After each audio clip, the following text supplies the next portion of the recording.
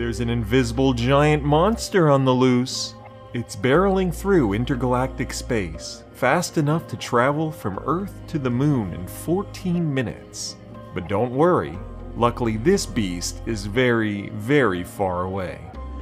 This potential supermassive black hole, weighing as much as 20 million suns, has left behind a never-before-seen 200,000 light-year-long trail of newborn stars.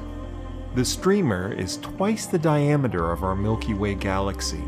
It's likely the result of a rare, bizarre game of galactic billiards among three massive black holes.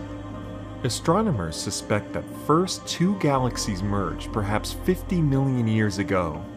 That brought together two supermassive black holes at their centers.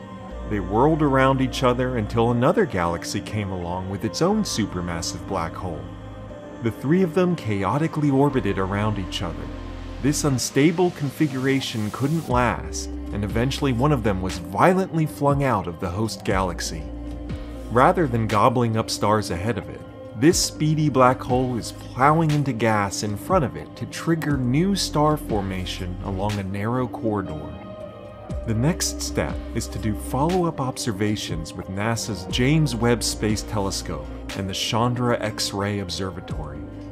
Also, NASA's upcoming Nancy Grace Roman Space Telescope will have a wide-angle view of the universe with Hubble's high resolution. As a survey telescope, the Roman observations might find more of these rare and improbable events elsewhere in the universe. Subscribe to our YouTube channel and turn on the notification bell. Thanks for watching. Space Google Visser YouTube channel.